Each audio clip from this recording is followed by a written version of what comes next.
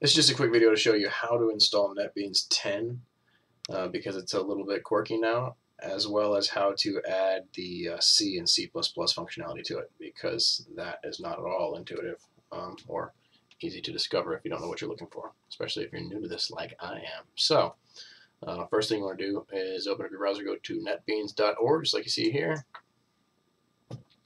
It's going to bring you up to this page, and you just click on download. But it's not going to just show you a simple little thing to download, like a little installer where you can select the functionality you want. You got to click the download button here on NetBeans 10. It's going to bring you to this page, which is going to explain you just download the binaries and unzip. So click that file, download your binaries. I've already done that, so I'm not going to do it again. I'm just going to drop this over here on the desktop so I can show you what it looks like. So once you download it, you're going to get this incubating NetBeans 10.0 10 binaries folder. You just want to extract that. So you want to extract it. Desktop is fine for now. It's going to take a little while because it is large. So we will come back to this as soon as this is done. Alright, so once it's done extracting, you open up this folder and you're going to have this little folder inside that just says NetBeans. You don't really need this outside folder. What you want is this internal folder. I suggest you just move that into your root drive. Just drag and drop onto your C drive, then I'll copy it there. I've already done it.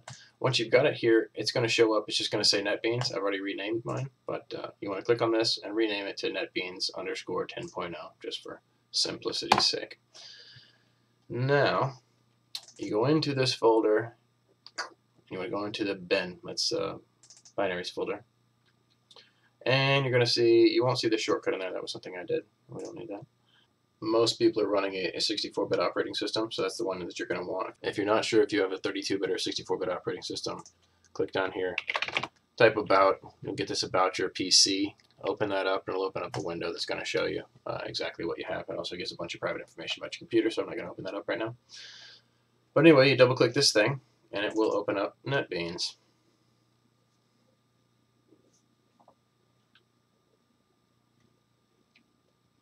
Here we go.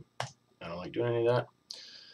So it's going to open it up. Usually it opens up on this page, a little Learn and Discover tab. Not very important. We're just going to. So now, in NetBeans 8, you come up to File, hit New Project, and that will give you the option. Java, JavaFX, HTML, all these different things. But it used to have C and C++ in here, apparently. It didn't happen whenever I had this thing. This is the first version of NetBeans I've ever used. So I got here and I was like, well, where is it? It's not there. So I'm thinking, okay, I know I've got plugins up here. Go to Tools and Plugins. It's going to initialize your list of plugins. Click your availables. You scroll down and looking for anything that says C++, and there's nothing in here. What the F, right? Well, here's the trick. You come to the Settings tab. You've got this NetBeans 8.2 plugin portal. It lets you download the plugins from NetBeans 8. So enable that. Now come back over here. Check for newest. I may have done that already. And now we got C, C++ right there. So when we enable that, we're going to click Install.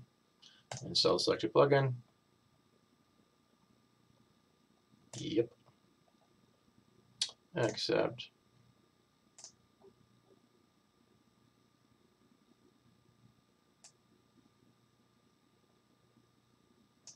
Lots of things.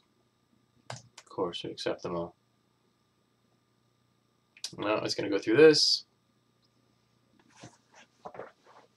Okay. All done. We click Continue.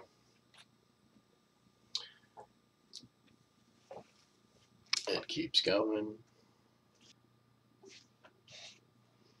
Alright, hit finish. Close it out. New project. Still not in there, so there it is. C++. So there you go.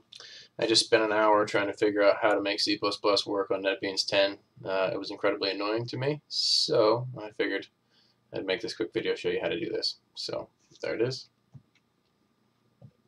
Good luck with your learning.